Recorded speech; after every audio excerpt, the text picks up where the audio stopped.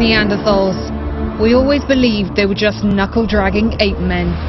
That they were the inferior prototype to us, modern humans, and that about 40,000 years ago, they shuffled off into extinction.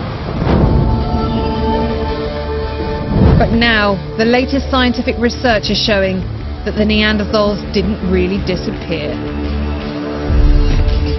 In fact, they live on inside us. Scientists have discovered that most of us, me, him, most people living today, carry Neanderthal DNA inside of us. And the only way that could have happened is if somewhere, somehow, Neanderthals and early modern humans were having children together.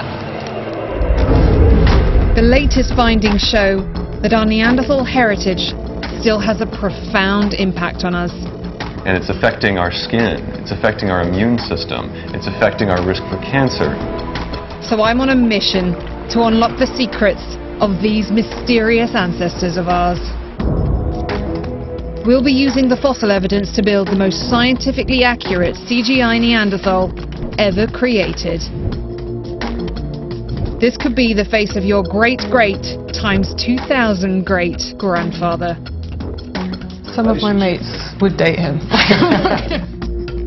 We'll discover how strong and adaptable they were, how intelligent they were, and even whether they could talk. And then, armed with all that knowledge, we'll be turning to state-of-the-art Hollywood technology. We've asked Andy Serkis, the pioneering actor and king of motion capture animation, to take on a new role and become a Neanderthal. With the combination of art and science, we'll see Neanderthals as never before.